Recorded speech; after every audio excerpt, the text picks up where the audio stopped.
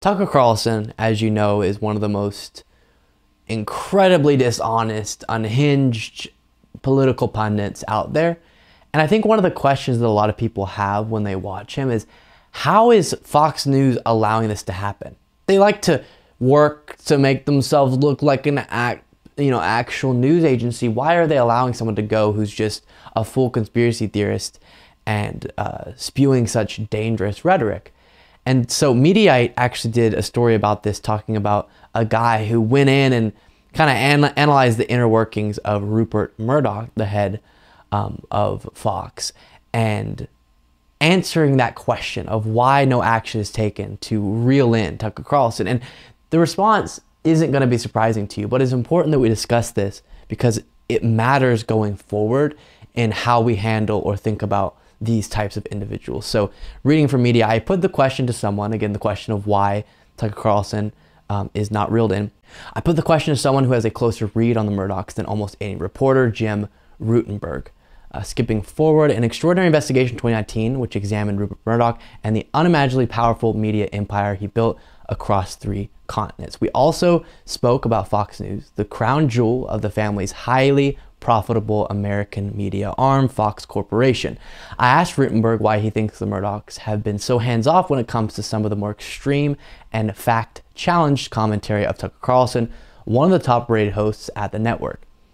As someone who's watched them for so long, I'm at times surprised that Tucker and all the personalities don't get pulled back sometimes, he said, recalling when the network stopped star Sean Hannity from participating in a political event back in 2010.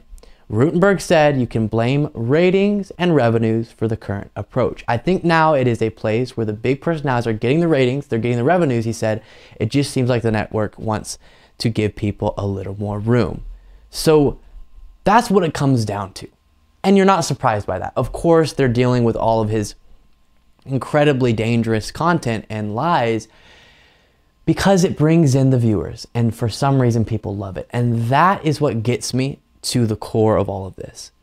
I think at the end of the day, these figures, while damaging and manipulative themselves, are only going to be successful if there's an audience for them.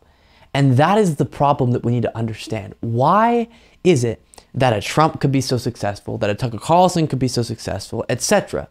And one of the things people like to do is point figures in directions that maybe don't matter as much as they think it does. So one of the things people say a lot about the rise of Trump is, oh, it's because networks like CNN and MSNBC gave him all this airtime.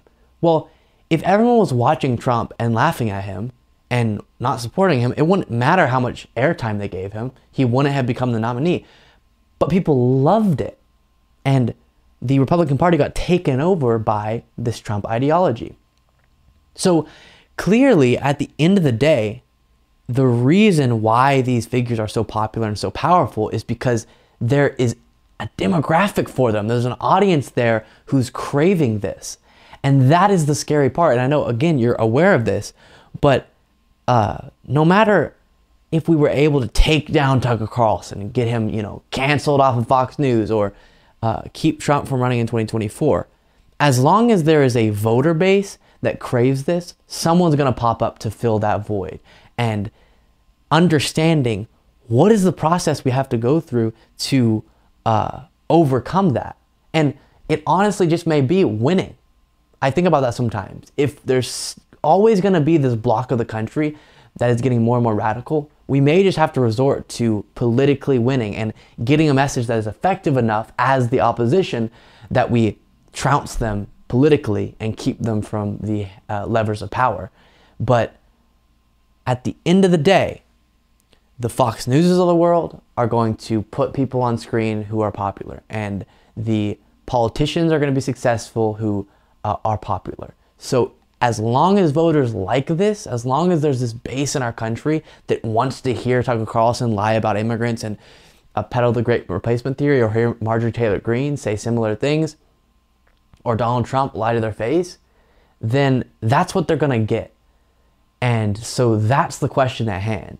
And it's important to also try to hold accountable the people who are in power, because in a way they're also manipulating the audience and propagandizing them. So maybe the far right wouldn't be as far right as it is if there weren't so many of these manipulators. But it also needs to be said that it is the responsibility of the voters or of the viewers, and it's kind of on their shoulders for uplifting these horrible individuals.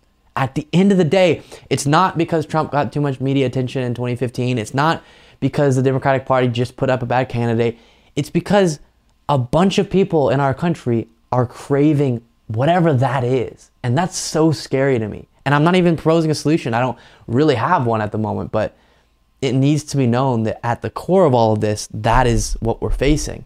And that is what needs to be focused on. And no matter what happens politically or within the realm of these individuals, that problem is going to remain as long as people are getting their information from bad sources and craving this type of rhetoric.